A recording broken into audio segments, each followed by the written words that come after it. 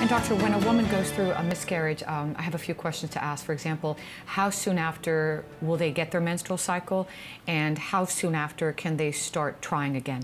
Well, there's certain studies that have done. It's hard sometimes to determine exactly when you're going to get your menstrual cycle.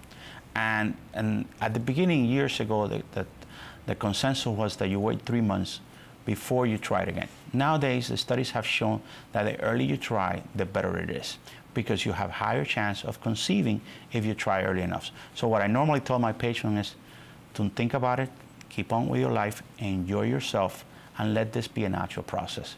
If it is, it will happen right away, and the chances of conceiving and having a live pregnancy is going to be more successful if you don't wait those 3 months. And if you have a miscarriage, doctor, are you more prone to have another one after?